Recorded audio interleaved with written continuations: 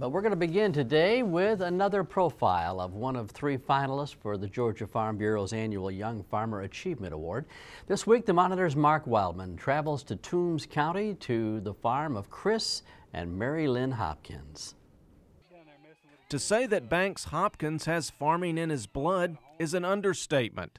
Being the son of Chris and Marilynn Hopkins, Banks gets plenty of opportunities to ride his tractor, play with cotton, and watch his dad tend to his diversified farm.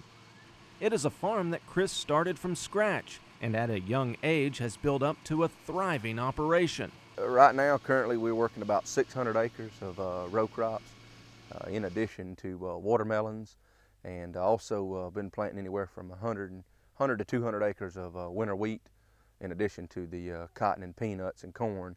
Literally, we started from scratch with 50 rented acres of land, and a hope and a prayer and a lot of faith. But it is not easy. Both he and Marilynn have day jobs at the local John Deere dealership.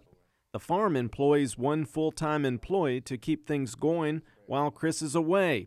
But when he gets home, it's back to work again. It's a balancing act. It's one that I enjoy. It keeps me busy. If idle hands are a devil's workshop, then he can't play with mine because I'm always busy. I'd say my largest role on the farm would be taking care of the books, keeping the paperwork organized, getting all the bills paid. There are times when I've gotten in the watermelon field and picked watermelons and hauled them myself to the local grocery store in town. And I even vividly recall being 8 months pregnant, standing on the watermelon grading line at midnight or later. Still, with all of the hard work, they would both tell you they love their life on the farm.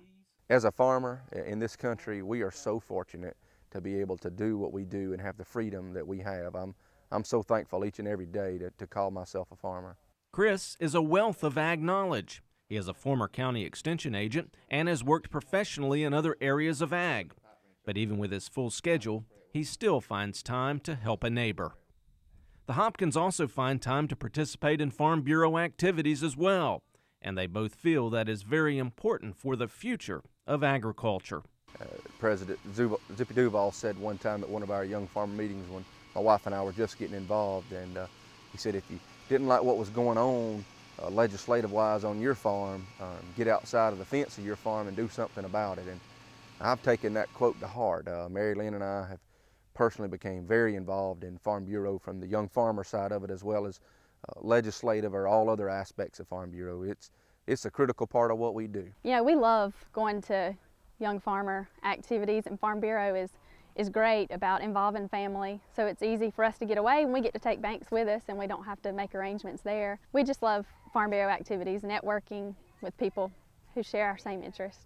As far as the future of this farm goes, the hope here is to continue to grow and improve and watch Banks graduate to larger tractors. Every single day of my life I leave the house before daylight and come in the wee hours of night, because I'm trying to set something forward so that hopefully if my son Banks wants to do this, he doesn't have to start from scratch. For the Georgia Farm Monitor, I'm Mark Wildman.